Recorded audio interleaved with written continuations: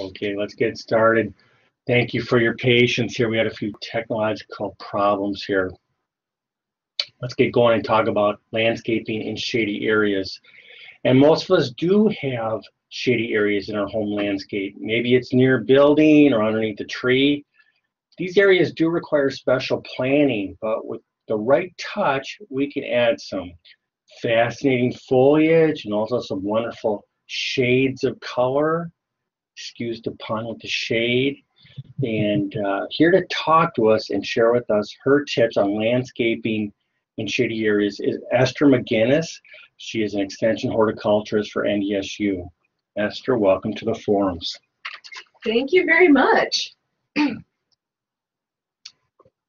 So thank you, Tom. And I have to admit, this is a little bit of a personal journey for me. Now, I've spent the last 4 years here in North Dakota, getting settled into my job. So it's finally time for me to devote a little bit of time to my own garden. So some of this is a personal journey. So I have the north side of my house to landscape. So we're getting quite a bit of shade, actually deep shade to light shade. So here are some of the design tips that I'm thinking. Oops, here we go. Okay, but the first thing to keep in mind is that gardening in full sun is a different beast than gardening in the shade. I would argue that gardening in full sun is a little bit easier. You could just select perennials that provide this riot of color, and you don't have to think as much about the details. But the same is not true for a shade garden. So shade gardening is more sophisticated because you have to think about the nuances.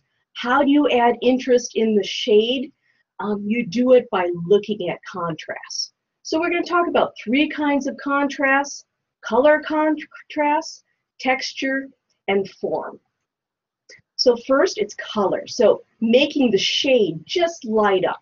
You can do that with foliage plants like the coleus and that Persian shield that is just peeking out from under that hosta. But you can also do so with flowering plants too. Texture. I would argue that texture is the most important of the 3. Now you're looking at this picture and you'll notice not a whole lot of color, just kind of some blues and greens here, but it's still very much alive. It's a very vibrant scene. And that's because of the texture. We have a contrast between fine and coarse. The fine texture is represented by the fern on the left-hand side, and that nicely contrasts with the coarse texture of the hosta. You'll see the hosta has that really large leaf, and then if you look up in the background, we've got a Boston ivy with those 3 lobes on the leaves, but it gives it a wavy effect. So even without much color, we have a lot of interest in this photo thanks to texture. And then form. Form is how your eye is drawn through this picture. So creeping ground covers would draw your eye horizontally. Hostas and other mounding plants give it kind of a rounded, pleasing form. And then there are other plants that will draw the eye upward. So more of a vertical emphasis like the Ligularia in this picture. First, let's talk about color. Well, I'm going to talk about a color that is not on the color wheel, and that is white. So white is a color without hue, and I would argue that green and white contrasts are some of the most beautiful contrasts that you'll see in a shade garden. So this happens to be a photo from Clemens and Munsinger Gardens in St. Cloud, Minnesota. Now, if you're on your way to the Twin Cities and have a couple hours, I would advise to stop and see these beautiful public gardens, take your lunch and wander through them. But this is the all-white garden, and take a look at this picture. Now, what draws your eye in this picture? Now, arguably, it's the Annabelle hydrangea. So Annabelle hydrangeas are the star of white gardens. They're suitably hardy for North Dakota, being zone 3 hardy, great in part sun to part shade, so very adaptable. But there's one flaw about the Annabelle hydrangea that I would argue. So I have a little bit of a love-hate relationship with Annabelle hydrangea. Love the big balls of flowers, but I hate the fact that it lodges. It falls over. Those stems just cannot support those big balls of flower. So thankfully, there's a new cultivar on the market. I think it's been on the market probably about 5 years or so, called Incredible. And fortunately, this is better than the species. It's been bred to have a bigger ball of flowers, but at the same time, it has a really stiff, sturdy stem, so it's less likely to flop. So that's the first thing that I'm going to put into my new garden.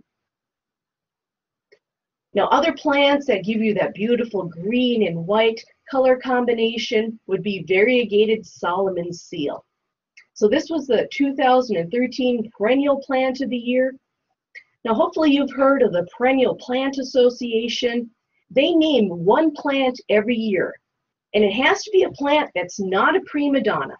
It has to be a plant that survives through most of the country, it's low maintenance, and is usually resistant to different pests and diseases. So variegated Solomon seal fits the bill and was chosen in 2013.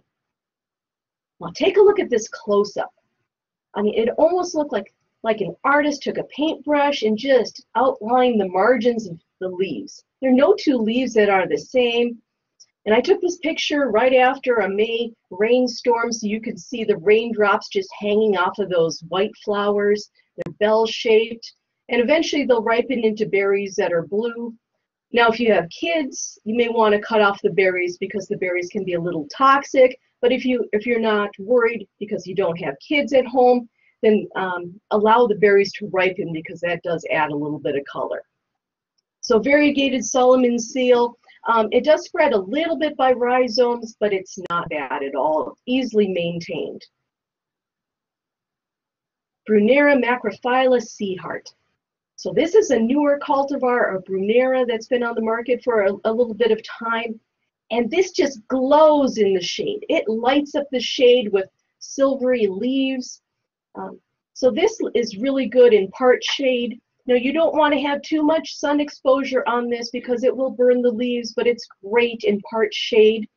Now, I have zone 4 with the question mark, and the question mark indicates that we're not quite sure how far north we can go in North Dakota. I've seen it growing successfully in Bismarck and in Fargo, but we don't know how far we can push it. Now, if you're living north of I-94, you may want to consider mulching it until you start to figure out how hardy is this plant for you. What I love about it are the flowers. So this happens to be a seedling, but it would have the same flowers. They're just sky blue, just a wonderful welcome to spring, and it blooms in May. Now, you don't have to just plant perennials. There are annuals that can certainly supplement the perennials in your garden. So this is polka dot plant. This is a plant that's been around for a while, and it does come in other colors, but this one has that nice white appearance to it. So very economical to plant. You can buy a 4-pack and purchase quite a few of them, and they'll form a nice kind of ground cover for you. So on with the green and white theme, of course, hostas. So I'm not going to talk about all the different hosta cultivars. I would bet that there are people in this audience that have way more expertise than I do about hosta cultivars. I'm sure there are lots of you that collect them. What I'm going to talk about is variegation. So you have all different kinds of variegation with hostas. You've got Vulcan on the left, which has that beautiful splotch right in the center of the leaf. And then on the right-hand side, you have El Nino, which has a bluer leaf with white variegation on the edge. You know, there are all sorts of hostas with different kinds of variegation. But I would tell you to use variegation sparingly.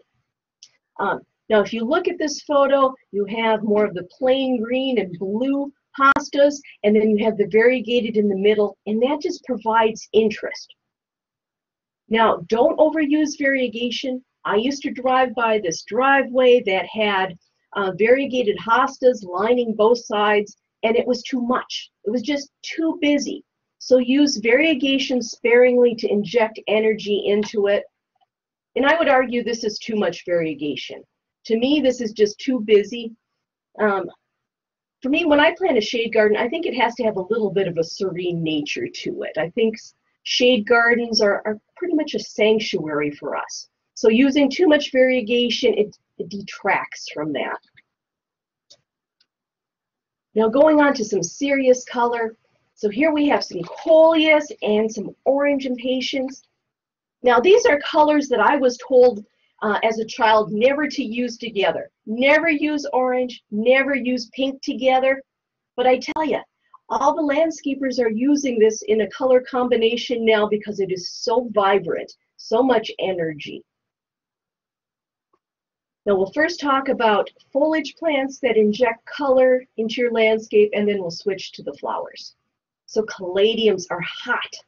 They're really hot. There's been a lot of breeding lately. Some people call these elephant ears, but there's so many different colors that you can buy. So this will take part sun to part shade, so quite adaptable as far as sun requirements. Well, part sun being like 6 hours, part shade being about 4 hours of sun. But the important thing to remember with caladiums is that it's very much a warm season annual for us. It doesn't like temperatures below 60 degrees. So wait till June to put it out. Bring it into the garage or into the house if you have it in a pot, and then plant it in June. And then it's really going to thrive during the heat of the summer. And remember, it also grows from a tuber. Those tubers will rot if you put it in standing water or saturated soils, so plant it in a well-drained area. And of course, if we're talking foliage plants, we have to talk about coleus.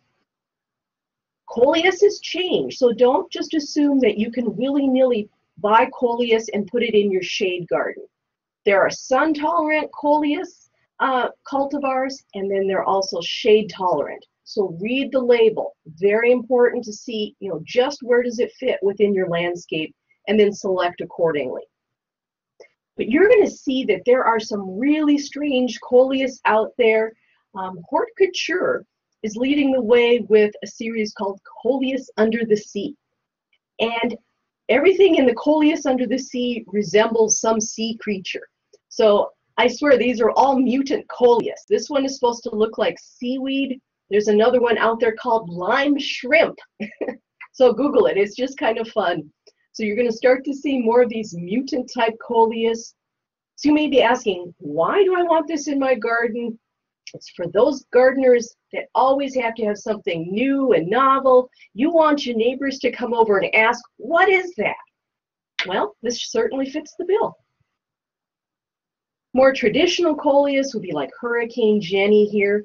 And the contrast just within this one plant are just amazing. To have the chartreuse in the interior, and then burgundy, and then lined again with a little bit of chartreuse. Just stunningly beautiful. And then my old favorite is fishnet stockings. You gotta like the name.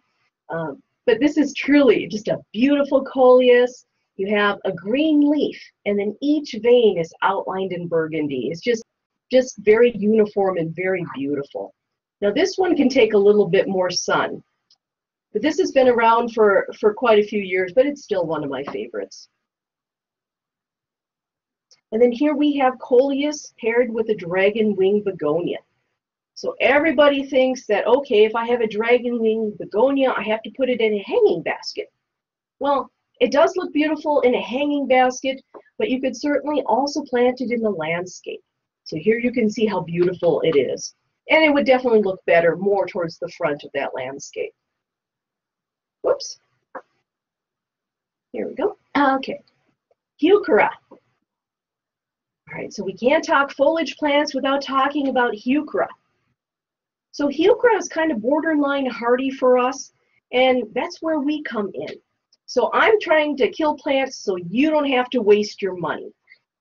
So we are researching heuchera hardiness in Fargo, in Absaraka, and Williston. The problem with heuchera is frost heaving, so we're trying to see which ones survive. Now, unfortunately, I don't have shade environments in which to test them, so they really get a work out there in full sun. Now, we'll be collecting our second year's worth of data here this spring, but I can tell you off the bat, the one that I like so far is Midnight Rose. It has a burgundy leaf, with splotches of pink on it. And unfortunately, this photo just doesn't do it justice. But this one has did well for us during the first year of the trial. Right, switching over to flowers from foliage plants, Growallia or amethyst flower. So this can inject some purple into your landscape. Amethyst flower is underutilized. I see it sold, but I see so few people planting it. This will take part shade to really even deep shade. So something fun to plant along with your hostas and other perennials. Terrania or wishbone flower. Now this is one of my favorites. I just usually buy the ground cover kinds. Now there are others that are more of a vining that you would use in a hanging basket, but I just buy the ones that come in the 4 or the 6 pack, and they do really nicely. And I use them like other people would use standard impatiens.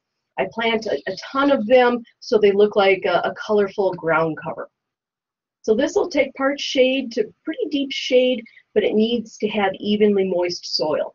So you do have to irrigate this one. So here we've got standard impatiens. Used to be the #2 bedding plant in the country, but we're seeing that its popularity is diminished because of disease issues. Some of you may have encountered impatiens downy mildew, and your extension agents most likely have a publication in their offices on it. So standard impatiens and balsam impatiens subject to impatiens downy mildew. So we're seeing more people switching to resistant species like New Guinea impatiens, or planting the Sun Patience series, which is a hybrid, or Bounce or Big Bounce impatiens. Now they are resistant to impatiens downy mildew. So here we have nice color contrast going on, with the reds and then our white alyssums, begonia, and then of course the spike. And then don't forget salvias. So most people think, oh, salvias have to be full sun. And that's true for most of the salvias. The exception would be Salvia splendens. Here you see it's thriving in an environment with the ferns are growing in part shade to full sun. And then we have Begonia boliviensis, my favorite hanging basket type of plant.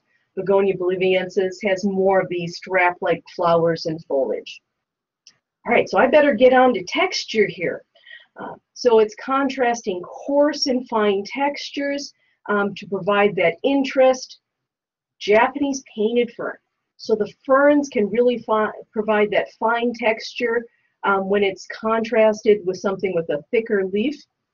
So Japanese painted fern also has colors. So it has silvers and blues in it, and then the veins are usually a little bit on the red side. This will take part to full shade in zone 4. It does like rich humusy soils. Onoclea sensibilis or sensitive fern. Consider planting natives. This is a native fern, native to North Dakota. Now we frequently find these in marshes, but I'm seeing landscape designers putting these into regular garden landscapes. As long as they're irrigated and in deep shade, they do quite nicely. But this has a completely different texture, the texture being coarser than the Japanese painted fern. And Virginia. Virginia has a coarse texture, more like what you would find with a hosta. This has kind of a funny name. It's called pipsqueak. Makes a sound when you rub your hand on the foliage.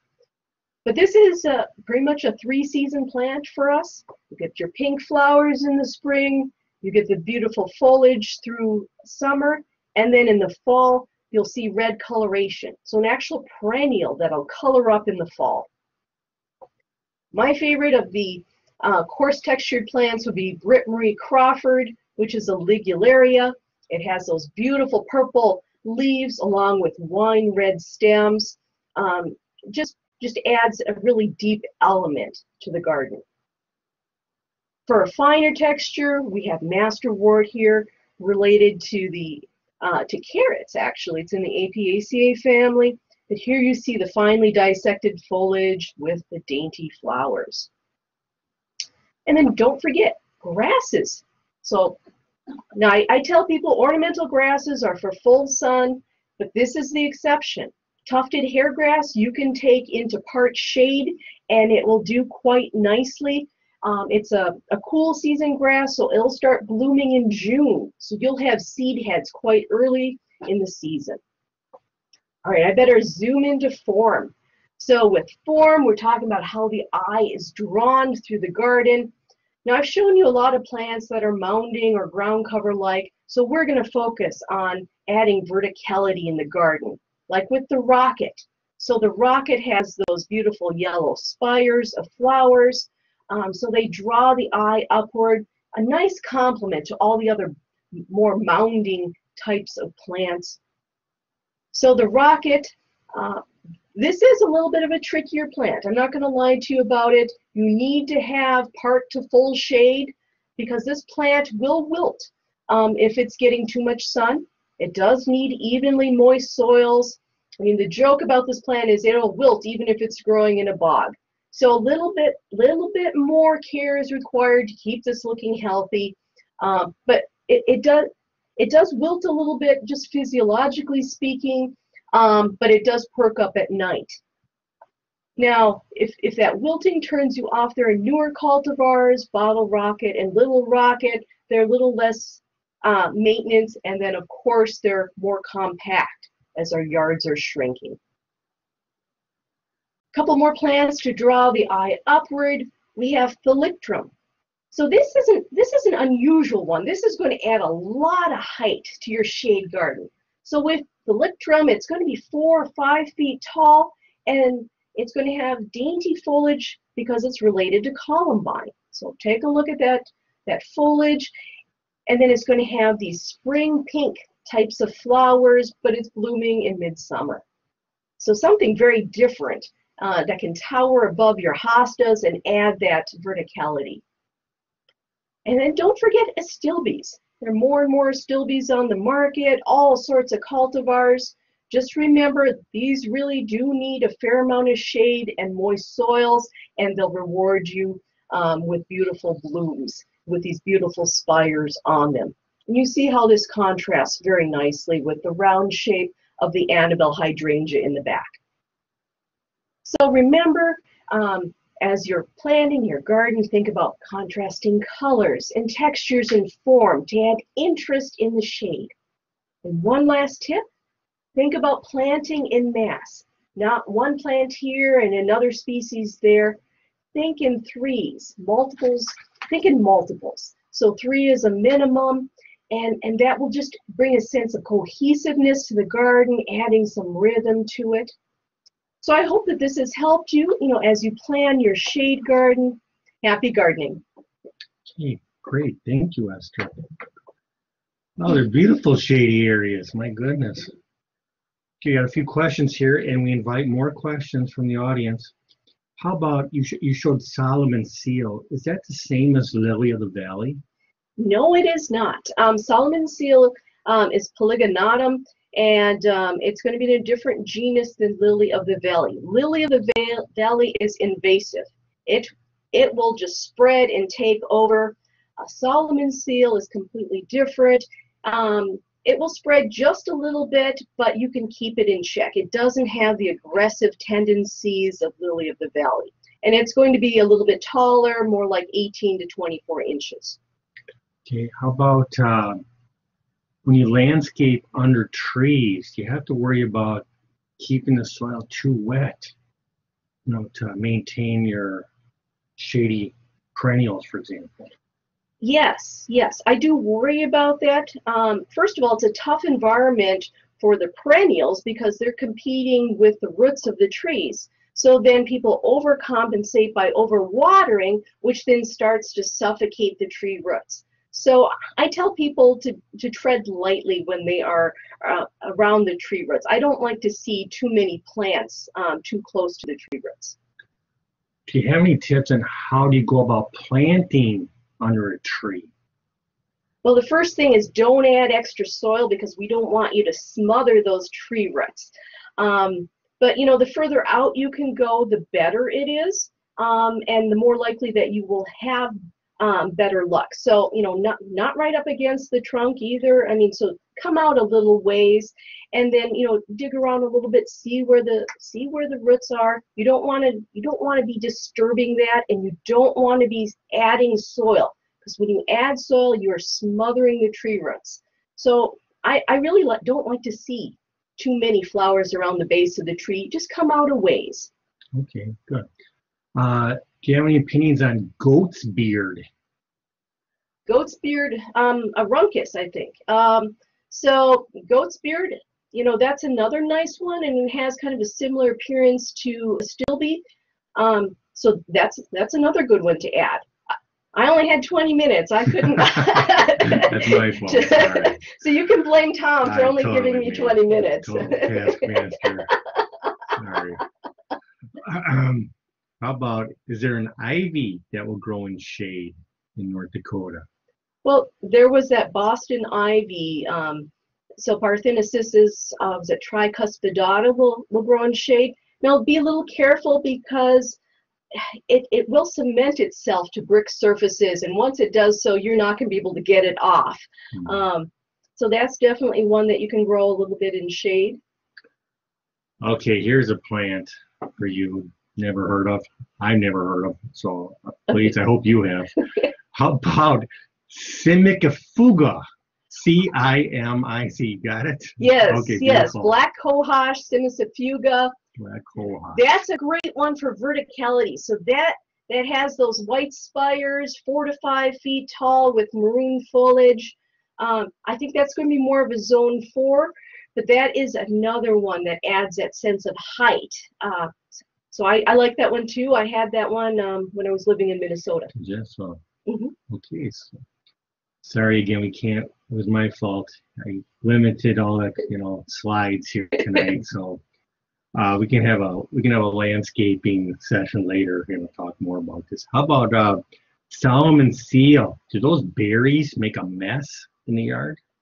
I don't think the berries make a mess in the yard, but if you're worried, after it blooms, you can cut them off. But I never had a problem. They just kind of stayed there. But when my daughter was younger and I was worried about her wandering in the garden and putting something in her mouth, I did clip off the berries because they're a little on the toxic side. I don't know how toxic, but I didn't want to take the chance. How about anemone? Do you know what growing zones recommended for that? There are different kinds of anemone. My favorite one, anemone hybrida, robustissima is my favorite cultivar. That is a zone 4, although I've heard people push it into zone 3.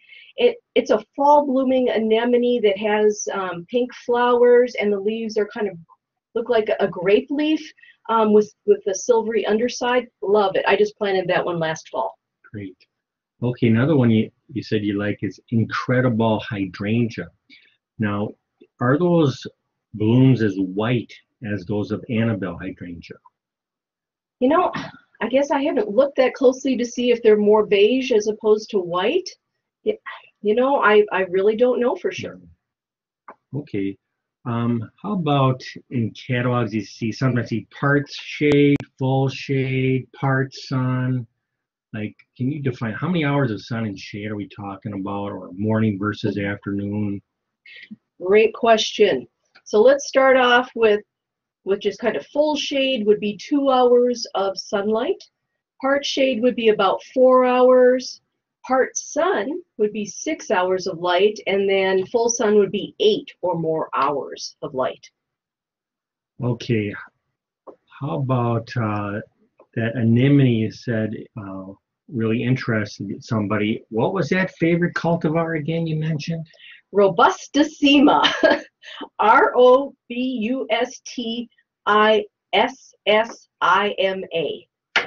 Okay. There are newer ones on the market. I think. Is that the species name? That is the cultivar. That's the cultivar. I think it might be Anemone X hybrida.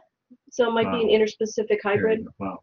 I'm sure if you just Google Robustissima anemone, that'll get you in the right direction. Any other questions out there?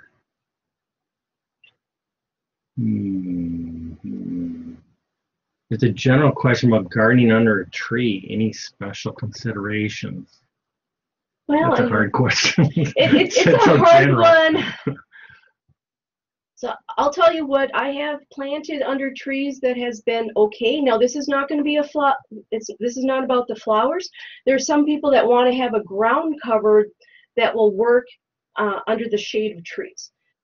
So I'd recommend something called Pennsylvania sedge or Carex pennsylvanica as a ground cover. Now this is going to look more like a grass, and that I have grown successfully under, you know, tall pine trees. It's done well in that dry, shady area. But then, of course, these are areas where the grass won't grow because it's too shady. But this happens to be a forest sedge, so it's used to taking kind of that shady environment. So I've planted that under maple trees. I've planted it under pine trees, and it's done really well in that dry, shady area. Okay, good. We have a few questions on hostas. There's a comment that they think hostas like an acidic soil. Is that true? Well, like, now hostas are originally native to Japanese forests, so maybe they come from an acidic soil, but they are very much very well adapted to North Dakota, because I mean we grow them everywhere. We grow them in soils that are 8 and above, and they do just fine. So I've never seen a nutrient deficiency in a hosta. Yeah, they're very almost indestructible, except for sometimes somebody says somebody's eating their hosta. You know what that could be? Not somebody, I should say. Probably toxic. Hungry neighbor. No, slugs. You're talking slugs. Okay, what can we do about those slugs? Well, they're different measures that you can take. The first thing is first cleaning up the debris under the hostas or other shade plants. So good hygiene goes a long way. So you're removing the dead foliage. The next line of defense, I mean, you can certainly sprinkle some diatomaceous earth. So these are little marine diatoms. It's their skeletons full of silicon, and it will actually tear the bodies of those slugs as they crawl across the diatomaceous earth. But it only works as long as that diatomaceous earth remains dry. So if you're getting a lot of rain, what do? There's some people that are talking about using copper strips around their plants. Now, I've never tried that, but it's something I've started reading about. And the other thing would be go chemical. There's an iron phosphate product, actually a couple of them, called escargot and sluggo, that tend to be a little less toxic than our older pesticide, which was made from metaldehyde. So how did you know that answer when you haven't had a slug question for 6 months? Well, you're already in your summer form already, Esther. Can't believe that. You're naming the products just like that. Just the ground's just thawing. You're ready for those garden questions, aren't you? How about where do you get all these wonderful plants from? My goodness sakes! Do you have any? How would you go about it? Is there a certain nursery around the state that would have them, or go online, or do you have any advice for that? I have to admit, I have a good job because I get to travel around the state and I get to visit nurseries too. So I pick up nurseries all around the state, but I'm not shy about ordering online. I'll order plants online too. But I do like to try and visit my local garden centers, particularly the independent garden centers. I do like to give them my business because I want them to be around when I need them. Okay. How about, do you have a favorite type of mulch? Well, you're going to laugh at me, Tom. Well, it won't be the first time. I'll tell you my old favorite mulch, which I could get away with in the Twin Cities, was the cocoa bean mulch. We did not have the wind that we have here in North Dakota, so it didn't blow away. It just helped enrich the soil. It would break down every year. And I tell you, it would attract kids like you wouldn't believe. You'd start spreading this around. It smells like chocolate, and all the neighborhood kids would show up. But that doesn't work as well unless you're in a shaded. Unless you're in a sheltered area. So I'm back to using wood mulch now, so it won't blow away. So why'd you like kids? Did they help you pull weeds or something? Or what are you attracting kids for? I tried. I really tried. Huckleberry fan again. Huh? How about, do these type of gardens work when they're planted into spruce tree needles under a spruce tree? So I would say no. I wouldn't do it right under a spruce tree.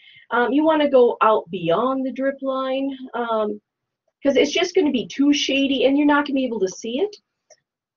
Now, of course, there's some of you that have limbed up your spruce trees. I mean, that's a little bit different. But keep in mind, that's a really tough, competitive environment under those spruce trees. They're really sucking up a lot of water. So the further you can come out, the better. I mean, you can still have the shade from the spruce trees, but I wouldn't plant too close to the base of it. Okay, that's excellent. Any last questions out there in the counties? Okay, being none, Esther, thank you for that wonderful talk. It's so beautiful. Even in the shady area, there's so much hope for shaded areas now. Thank you, appreciate it. Thank you very much. Okay, we're gonna take a 5-minute break and then we're gonna start learning about attracting butterflies, everybody. So take a quick break.